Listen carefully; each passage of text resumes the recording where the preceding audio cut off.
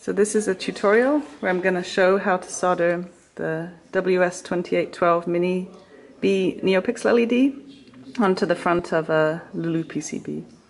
The Lulu design is made to be a connector between an E-textile circuit sewn with conductive thread and an LED mounted at the tip, shining and coupled into an optic fiber that's mounted with shrink tube directly in front of the LED light.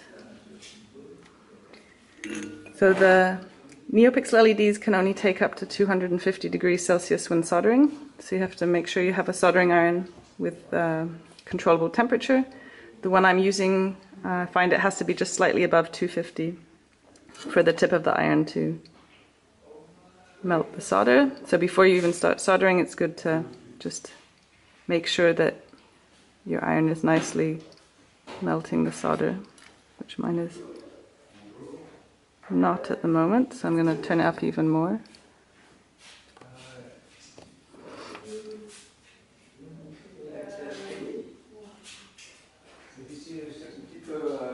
There. So I taped down some masking tape with the sticky side face up to hold the Lulu PCB and the LED in place.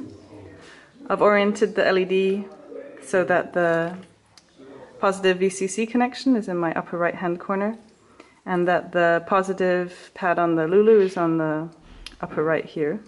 And I'm just going to tin these two connections.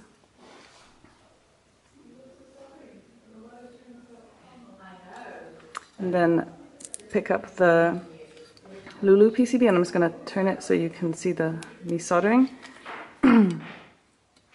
Hold down the Lulu onto the NeoPixel and press down while I use the soldering iron to reflow the solder I applied. And now when it's soldered, I can lay it down and solder the remaining connections.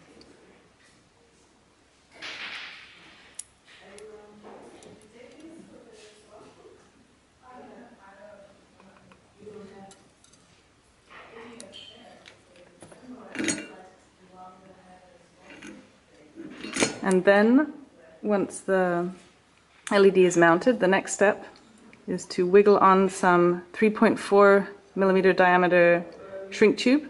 The one I have even has hot melt adhesive. And to kind of squeeze that on over the LED.